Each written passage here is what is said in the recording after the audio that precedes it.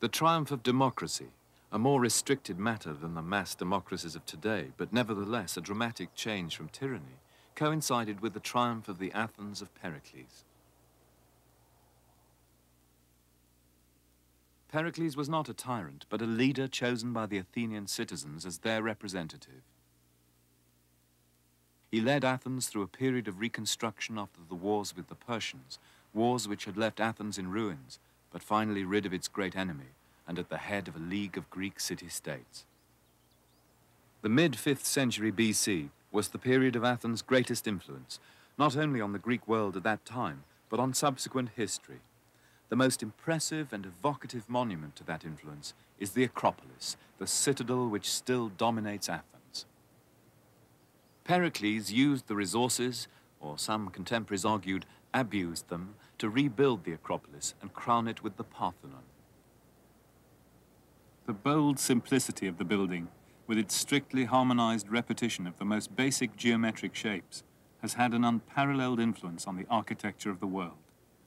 The creators of the Parthenon, including the sculptor Phidias and the architect Iktinos, adapted the traditional temple form, but refined it.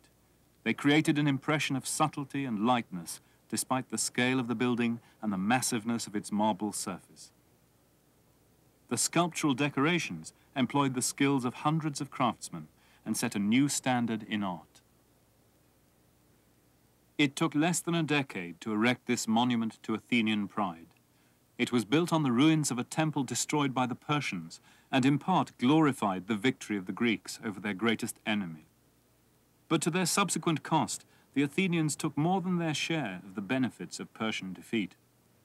At home they may have been democratic, but to their fellow Greeks, such as the Corinthians and Spartans, they appeared arrogant and domineering. They felt that the protection of their founding goddess, Athena, had given them a special status. This special relationship was celebrated in a procession to honor the goddess. Today, the Parthenon is most admired for the exquisite harmony of its architecture and for the refinement of its friezes. But to the ancient Athenians, it was admired for something rather different, what lay inside the temple. And that was a statue of Athena nearly 40 feet high. That's only 5 feet below the ceiling as we look at it today. A statue armed, covered with gold in all its dress from head to foot, the skin ivory, with monsters on its helmet and a great serpent by its side. To us, that would seem garish, grandiose, and unrestrained. But that was the core of the building. And if you put yourself in the position of an ancient Athenian, perhaps coming from the Panathenaic procession, in the broad daylight, the blue skies and dazzling light of an Attic August, and then going inside that building, we can imagine what it felt like to see that statue as the eyes became accustomed to the gloom and saw the glitter of the gold, the jeweled eyes reflected in the pool below the statue. The effect must have been overwhelming. We can only imagine the impact created by the goddess and her surroundings. Our attempts to reconstruct the statue's appearance, like this one from the 19th century, can merely hint at the experience of seeing it in its dramatic context.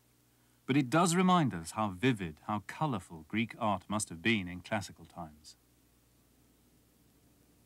Bleached by the centuries and sterilized by the surroundings of the museum, the reliefs of the Parthenon frieze appear cool and restrained. But originally they would have been brightly colored and even more lifelike than they are now. Their depiction of the Panathenaic procession would have been still more convincing, art and nature coming closer together than ever before.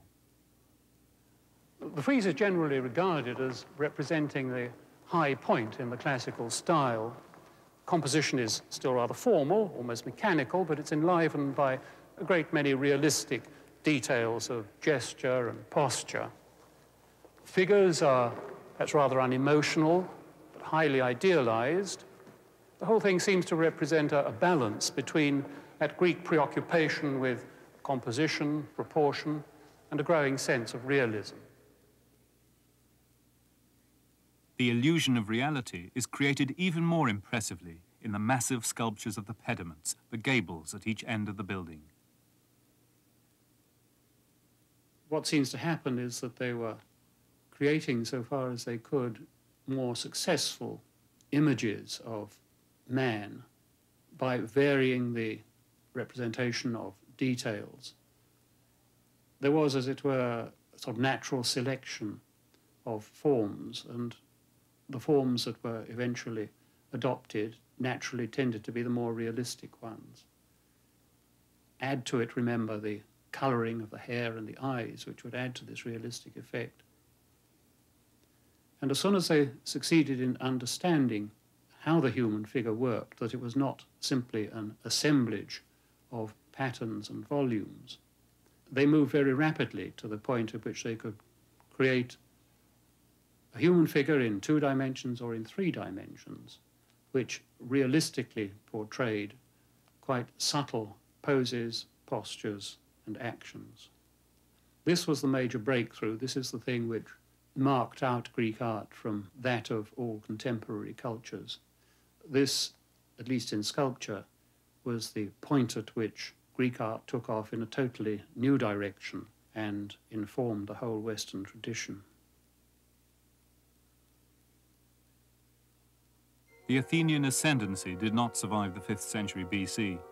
Athenian democracy itself was always vulnerable. But Athenian culture, its philosophy, literature, and drama, as much as its architecture, sculpture, and painting, maintained a hold over the Greek and the Western imagination. 5th century Athens created a classical ideal against which all subsequent art could be measured. Here the sculptor has refocused the youthful ideal of the Kouros and the Parthenon frieze and the Getty bronze behind me onto the person of one man, Alexander the Great. What he's doing here is to appropriate the ideals of Periclean Athens and to show Alexander as the logical successor of those young men who fought in the Peloponnesian War for Athens' greater glory, and who tried to establish her empire ever further and wider. No individual had ever achieved so much in the history of mankind, at least as far as the Greeks remembered it. No individual had incorporated within himself qualities which were so conspicuously heroic. So we have here an image that derives its authority from the past, the human, the heroic, the divine, but at the same time looks very definitely towards the future.